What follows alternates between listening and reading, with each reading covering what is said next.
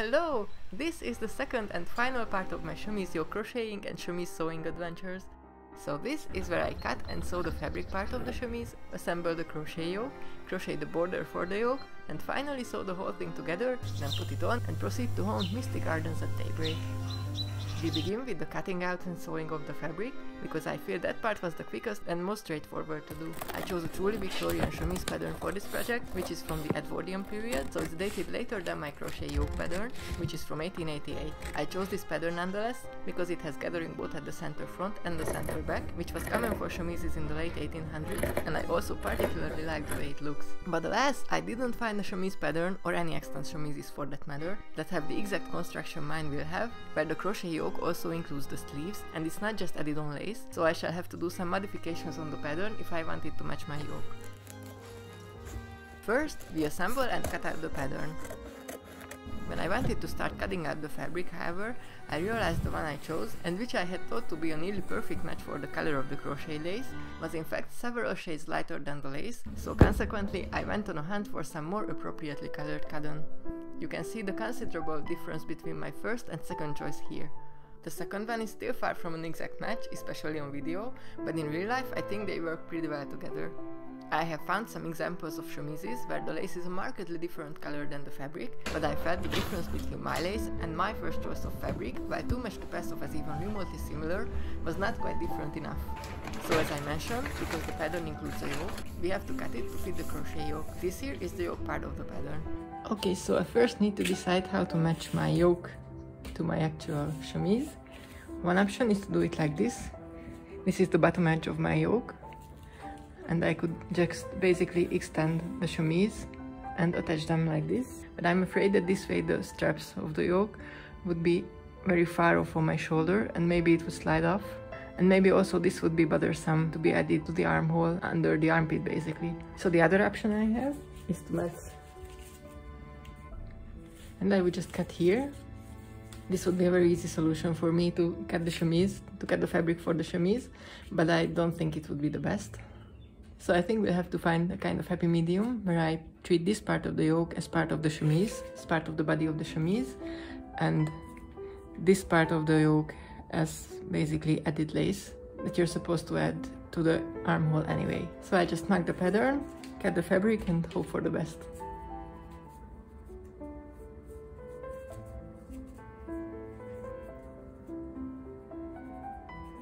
I will not, however, cut the paper pattern itself, I just fold it.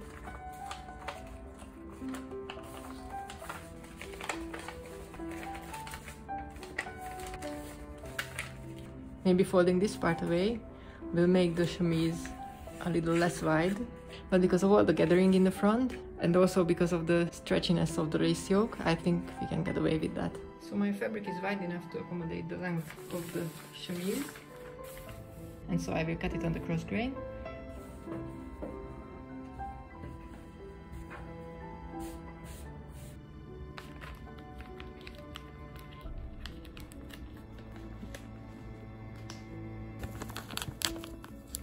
So I can't remember, I might have forgotten to film this, but I actually extended the pattern to make the chemise a bit longer by about a little more than 10 inches, and I did that by extending this line here and basically copying the shape of the bottom of the skirt to here.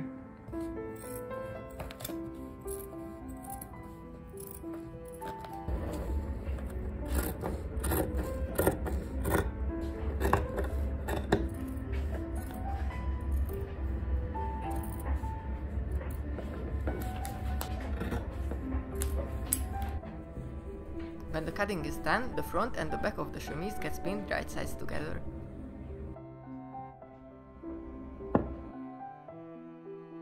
Because the pattern has a built-in seam allowance, we mark the actual edge of the pattern pieces with a pencil.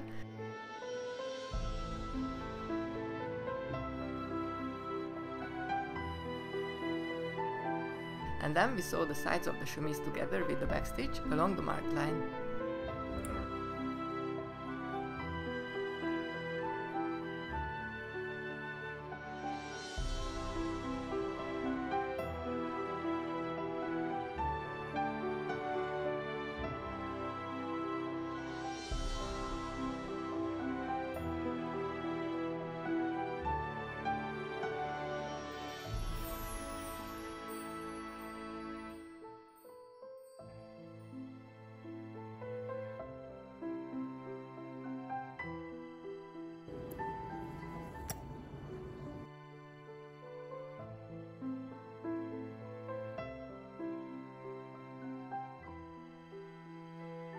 We tidy up the seam allowance by clipping it on one side, then folding the other side over it and finishing it with a felling stitch. I also hemmed the top of the chemise where the yoke will be attached, though this might not have been the most practical thing to do. And now for the assembling of the yoke. So we have 26 of these little crochet circles, which if you haven't seen the making of, you can watch it on my channel as well. This took considerably more time than I'd anticipated, to the point where it felt like it would never ever be done, but thankfully we got through it in the end. So the little circles go together like so, 6 circles go across the chest, and 6 across the back, 4 circles each for the straps, and 3 for each underarm.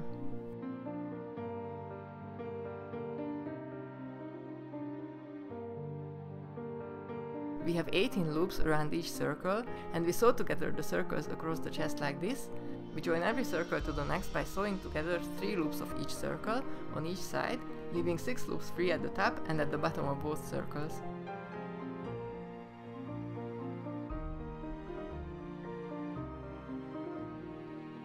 When we are done with the front and the back of the crochet yoke, we assemble the straps. For these also, we sew together 3 loops of 2 neighboring circles, but here we leave 3 loops free inside and 9 loops free outside, so that we end up with a sort of half circle shape for both straps.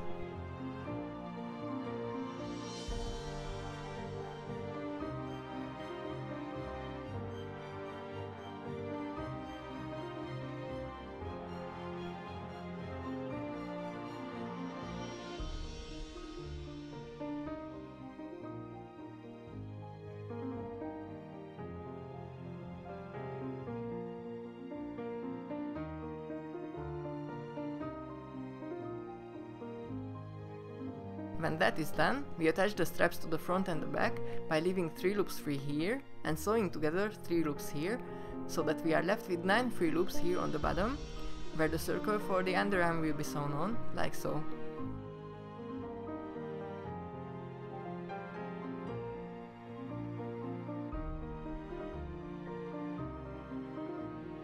We sew both straps both to the front and to the back.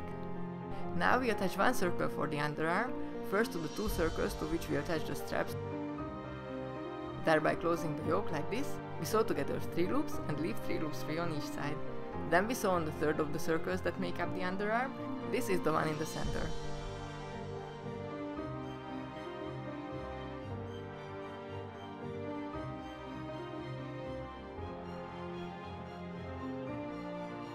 For these two we sew together 3 loops, and this time we leave 2 loops free on the inside of the underarm and 7 free on the outside.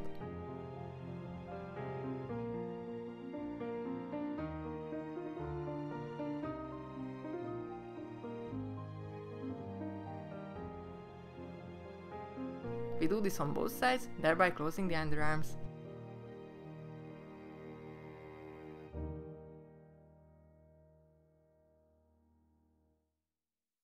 Now that the yoke is assembled, we crochet a border around the yoke and around the armholes. The border around the neck consists of 6 rows. For the first one, we draw the thread through the loop at the joint of 2 circles or wheels anywhere around the neck. We chain 4, crochet 2 double crochets, then 3 treble crochets under the next loop.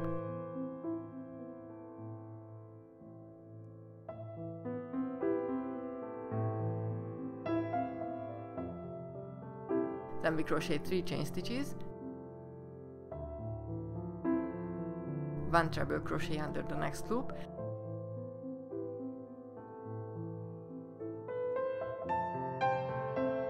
and repeat this 3 more times, then crochet 3 chain stitches again and 3 treble crochets under the next loop. Then crochet 3 treble crochets under the next loop again. This is the place where 2 wheels are joined. Now we crochet 3 treble crochets each again under the next 2 loops, then chain 3 and repeat from the single treble crochets again. We do this all around the neck in theory, but the pattern changes around the straps in fact. We always do the 4 groups of 3 treble crochets at the joint of 2 wheels, but the number of single treble crochets in between is defined by the number of free loops the wheels actually have.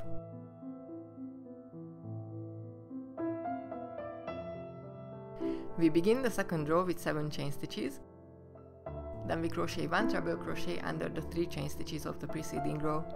We chain 3 crochet 1 treble crochet in the next hole, then we crochet 1 treble crochet in every hole and 1 treble crochet in the center of each of the 4 groups of treble crochets, so after the 6th treble crochet. We always crochet 3 chain stitches between the treble crochets in this row. On the 3rd row, we crochet 3 treble crochets in the first hole. I replaced the first treble crochet with 4 chain stitches here, then crochet 2 chain stitches and crochet 3 treble crochets in the next hole. We chain 3 again and repeat this all around the neck. The 4th row begins with 1 treble crochet under the 2 chain stitches of the previous row, then we crochet 3 chain stitches, do 1 treble crochet in the next hole, chain 3 again and repeat this all around the row. On the 5th row, we crochet 1 single crochet in the first hole, then chain 4, crochet 3 double crochets in the next hole, chain 4 again, crochet a single crochet in the next hole, chain 4 and repeat from the 3 double crochets again. The last, 6th row begins with a single crochet in the first of the 3 double crochets of the preceding row, then we crochet 3 chain stitches, 1 single crochet over the next double crochet of the previous row, 3 chain stitches again, and 1 more single crochet into the last of the 3 double crochets. Now we chain 5 and repeat from the first single crochet.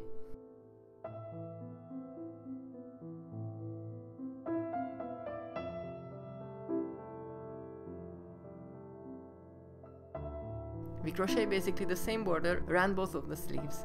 The only difference is that over the wheel that's right under the arm, we crochet 24 double crochets, 3 double crochets in every loop, and at both sides of the joining of the wheels, so we omit the 3 chain stitches altogether between double crochets here.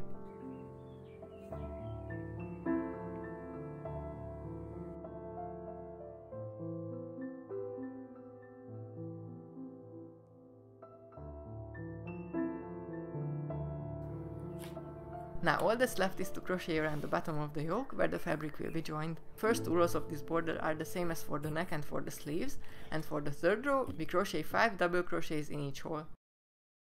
And now we get to attach the yoke to the chemise.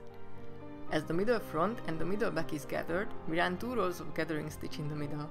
I left 8 cm on both sides plain and gathered the middle 10 cm on both the front and the back.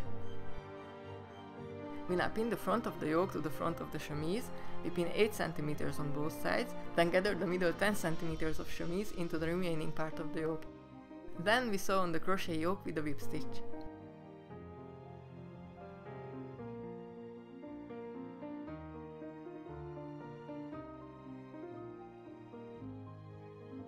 We finished the hem of the chemise with a felling stitch, and now it's ready to be worn under corsets, dresses, or in my case as a nightgown.